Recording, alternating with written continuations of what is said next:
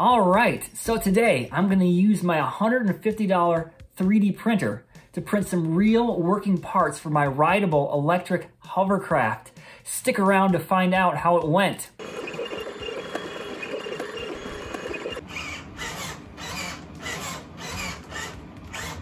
One of the coolest technologies today, in my opinion, is the ability to draw some complex shape on your computer, press a button, and automatically have a working part built right before your eyes. What's even cooler is how this cheap $150 printer sitting on my office bookshelf can print a part strong enough for me to use in my rideable electric hovercraft. Check out my other videos, by the way, if you're interested in finding out how I made this hovercraft from duct tape. The parts I'm printing today are some control arms and pivots for a new rudder system to improve the controllability of my hovercraft. The existing rudders have served me pretty well, as I've driven the hovercraft a number of times with them.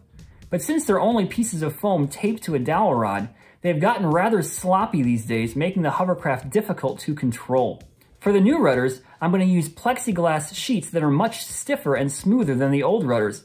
Then I'm going to print the parts that connect these sheets to sockets inside the hovercraft. The first step in the print is to draw it up in a 3D modeling software. I prefer to use SketchUp because it's free and quite easy to use, and it can output an STL file that goes right into the 3D printer. When designing the part, the first step was to make a round pivot that would fit into the socket in the hovercraft and allow free rotation of the rudder. The second step was to make a slot that the plexiglass could easily fit into, with a tab that goes down through the whole length of it, allowing strength of the part.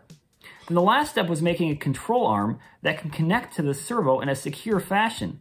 I purposely made this oversized to allow for maximum strength within the rotation angle permitted. Then the file was exported as an STL for import into the 3D printing software. For 3D printing, I use RepetterHost as the software, which is the free version that came with the printer when I bought it a few years ago. In order to print properly, the 3D model must be rendered as manifold or without any holes. Fortunately, the software has a function to automatically fix this. Next, the model is sliced or broken up into layers for the 3D printing to be able to build it successfully. For the speed of the print, my printer can handle about 30 millimeters a second while still delivering a good quality print. With these print settings, it takes about an hour and a half to print this part. Since I'm using PTEG, I'm using 250 degrees for my print nozzle and 60 degrees for my heated bed. I'm going to demonstrate the print using the upper pivot, which doesn't include a control arm for timing purposes.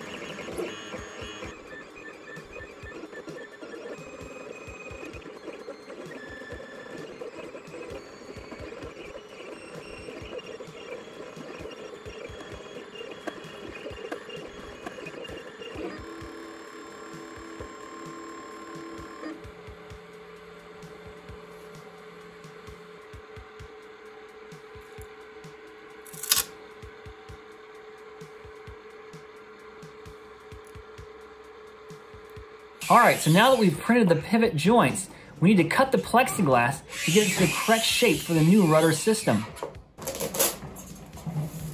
After scoring about halfway through, the plexiglass is simply snapped to reveal a nice clean break. Once the tabs have been properly shaped, we're going to slide the 3D printed pieces on it to test fit it up to the hovercraft.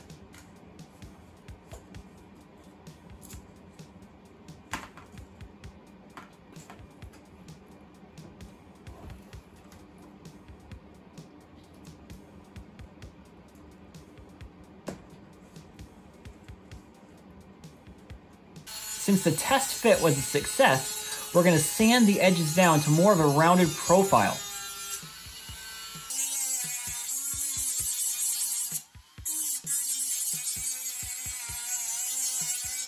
Now the next step is to permanently epoxy the 3D printed pivots to the plexiglass rudder control surface.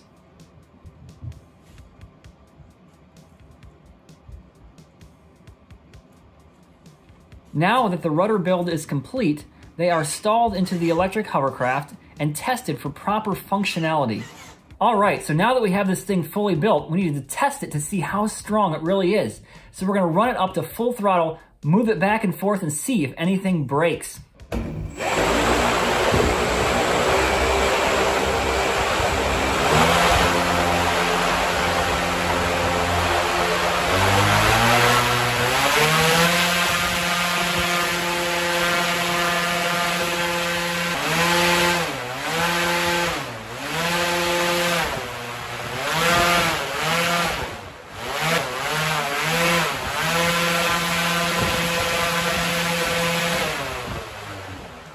Well, that was quite a successful test. It moved back and forth, nothing broke. I could feel it actually directing the wind in either direction. So now we are gonna actually do a little experiment of maneuverability. I'm gonna take it around my small basement and see if I can pivot 360 at either end of the turn. We'll find out how that goes.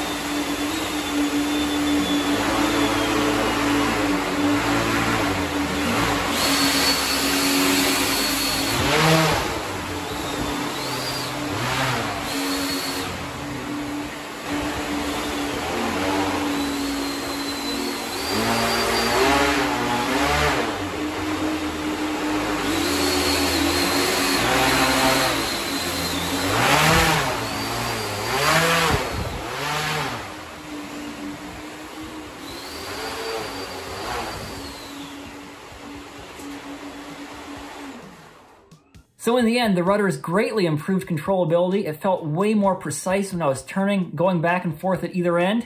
They also handled the wind pressure no problem at all. The wall, not so much. Right there at the end, they had a little bit of breakage, but not really designed to run into a wall. Anyways, thanks for watching. Be sure to subscribe, and I'll see you all next time.